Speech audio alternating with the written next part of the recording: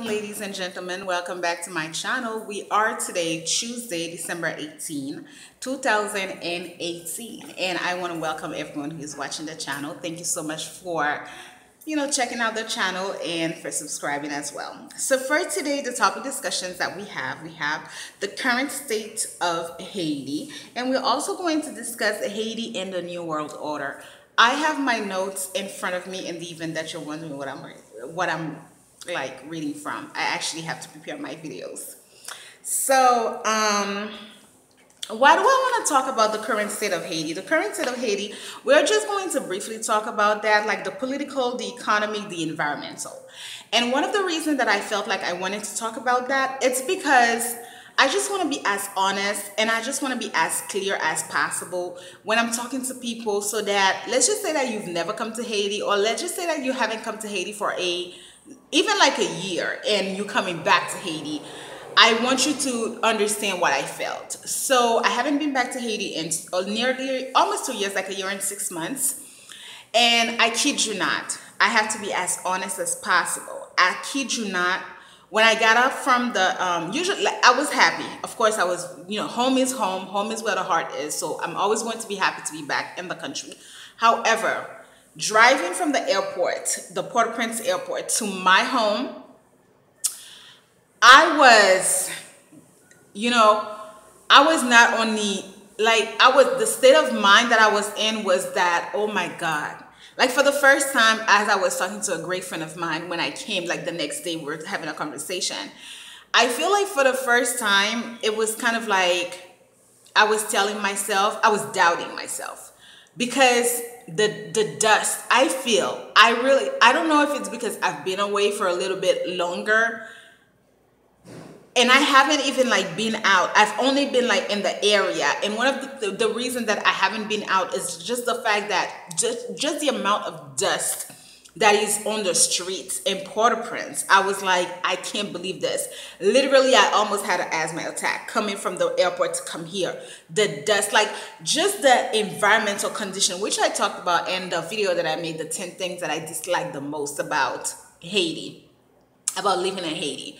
So Port-au-Prince, the dust in Port-au-Prince it's I don't know, it's like a powder. I swear to God, the dust in Port-au-Prince, it's like your powder, the powder that you put in your face. It's like if you don't have a car where you have a vehicle, where you have the ability to put all the windows up high and you have your AC blazing, you in for a treat. You in for a treat. You in for a treat. So this is really what prompted this video, because I was like, I really want to talk about the current state of Haiti, politically, economically, and mostly environmentally. That's really what I wanted to talk about. I'm sorry if I'm... This is not funny. I'm sorry. I'm just like looking at myself and I'm like, do I really... Let's continue, guys. Political, I don't think I'm gonna dwell on it, because we really have like videos that are really going to touch a political scene. So you already know, if you follow the news. If you don't follow the news, well, it's extremely chaotic in the apparent scene of the political. I said upside down. It is upside down, but yet they are all taking care of business. I think that if you have been watching some of the videos that I made, you understand that the majority of the people here in this country operate in chaos. Even when, let's just say that you're not used as to that type of setting, like a chaotic setting. So you might just be thrown off guard. Like you might just feel like, oh my God, like what kind of like setting is this? What is this girl talking about? Like, oh my God. But that's unfortunately and sadly, that's just the way that things operate here in Haiti. And don't even worry about it, because it's a surface. It's a surface. Everyone is taking care of their business. Everybody's taking care of their business. So politically, it's going to be like that, as we mentioned, for the last 2 years. But let's not worry about that. So, excuse me. Economically, I said, at the image of the politics, no one is or will lose money. The business people, the people who handle the commerce, and I also said that they are functioning and giving the people what the politicians are giving to them. Meaning what?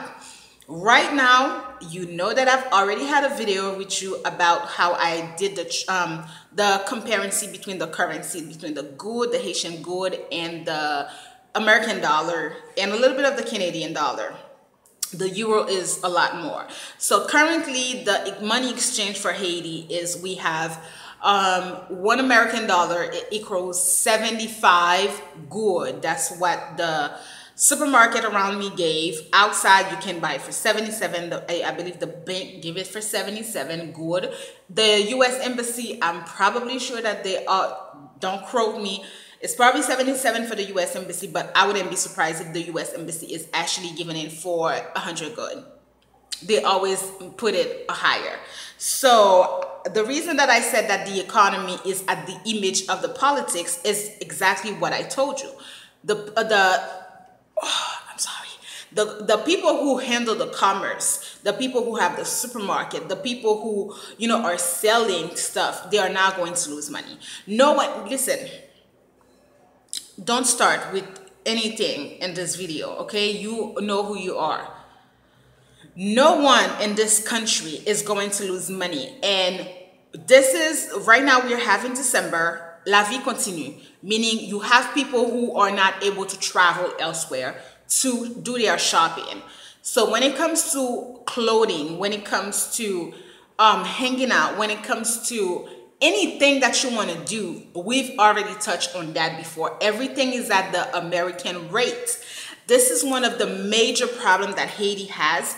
And I believe that last year, while I was away, there was a wave, and the president of Haiti had mentioned that he didn't want the dollar to be circulating in the country, that he only wanted the good to be circulating in the country.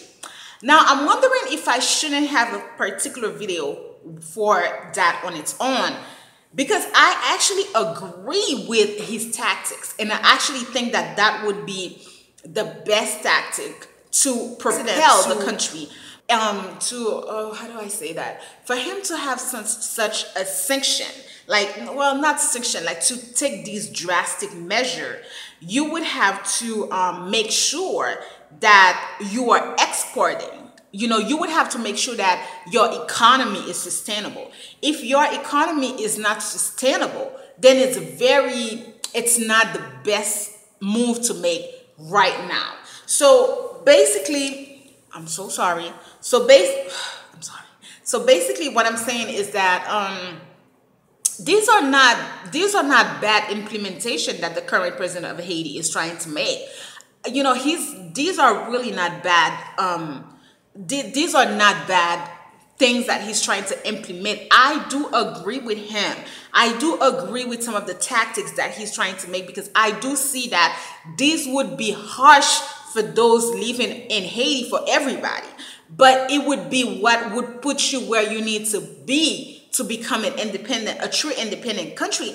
How the hell do you have two currency working? Basically, everything in Haiti, we've touched on this before, everything in Haiti is at the US dollar. Anything, like right now, if you come in, or well, you watch this video in January, but let's say you're planning to come to Haiti, you are better off coming to Haiti with if you're coming from the US with your American dollar. If you're not coming for the US, you are better off to change whatever currency money that you have to the American dollar and come to it with Haiti. Because right now, the currency rate is very high. So let's say you come with $100 American, change that to 77, that gives you a lot more. Like that gives you close to maybe like 6,000 and change good.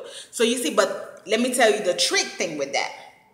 The trick thing with that is the good, you would only use it if you're doing things like that are really, really locally. If you're trying to hang out like in the, I don't want to say big spot in Port-au-Prince, because big spot, quote unquote, but anything decent, anything cool, if you're trying to go to hang out, if you're trying to go to the beach, if you're trying to do anything, it's going to be in the currency of the American dollar.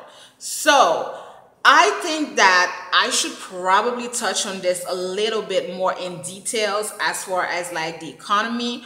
But let's go back to the environment, and then we'll try to see if it's not too long, because it's already 10 minutes. We'll try to go back with the economy.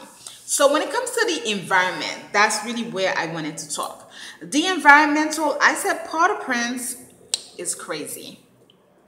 The dust feels like it's submerging everyone.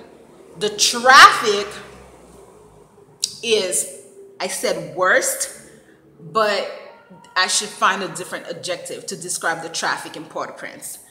I said that I feel like there are way too many cars. Like, if you've never, like, the streets in Haiti are not that large, but you know, Haiti is it's not a big country. But the amount of cars that people drive in Haiti, plus you got the motorcycle, you got the tap. So right now, if you don't need the streets, you don't need to go out. Like, if you don't need to go out, if you don't have to go out, if you don't need to really go out to do some things, you need to stay home. I said there are way too many cars, and it is dreadful. I'm talking about dreadful to go anywhere. Literally, I think that you should put like an hour and a half for any place that you're trying to go. So this is really what I have to talk about when I talk about the current state of Haiti. This is just me being in the country for like a week and observing how things are done and just assessing. And I felt like, okay, again, if I'm telling you to do this, if I'm encouraging you to do that, I also want you to prepare your mental. I want you to have a mental clarity as to what you come into. I don't want you to come and be like taken aback. I want you to come and have an idea of how you're going to find the country. Not to discourage you again, but I'm just keeping it 100% real. Plus, parenthesis, we haven't been having any electricity. No electricity. So thank you so much for watching this video. Again, I'm very interested to see what you will say beneath the videos. Let's get the discussion popping, and I wish you a very, very, very beautiful afternoon, evening, morning, night, whenever you watch this video. I'll see you in the next